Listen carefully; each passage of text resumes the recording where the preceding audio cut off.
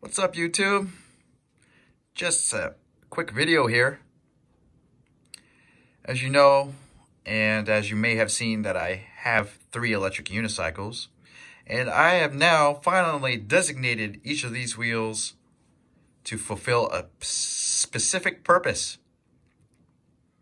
And there is a short story behind all that, but I'll keep that nice and simple for you guys. Is my RS19 high speed is my pavement wheel. I like this wheel because it's stable. This thing just sails over pavement. It feels really good.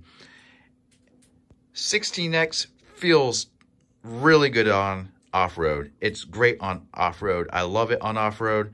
And this is why you see the Clark pads here on my off-road wheel. This just locks me in. If I somehow get into a problem with like going over a bump and I lose foot positioning over the wheel, these Clark pads help you stay on the wheel.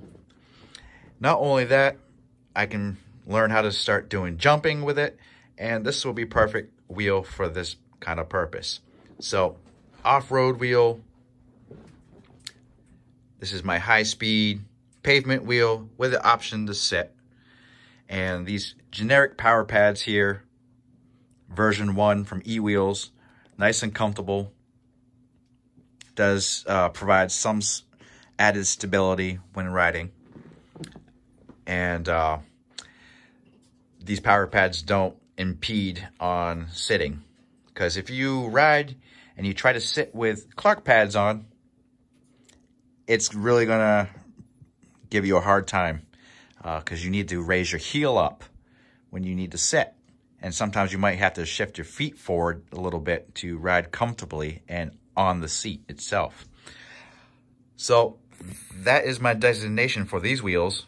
And also the 16S, I'm thinking about selling it maybe for $800 or $900. I'm not too sure yet because this was my beginner's wheel. I really enjoyed this wheel. I enjoyed learning on it. And, this is probably going to be designated as my beater up wheel. I can train people how to ride on this wheel if I wanted to. And also, if I want to learn riding backwards, which I had tried a couple times, this will be a good wheel for that because it's lighter and nimbler. And I can just try to learn a few tricks on there.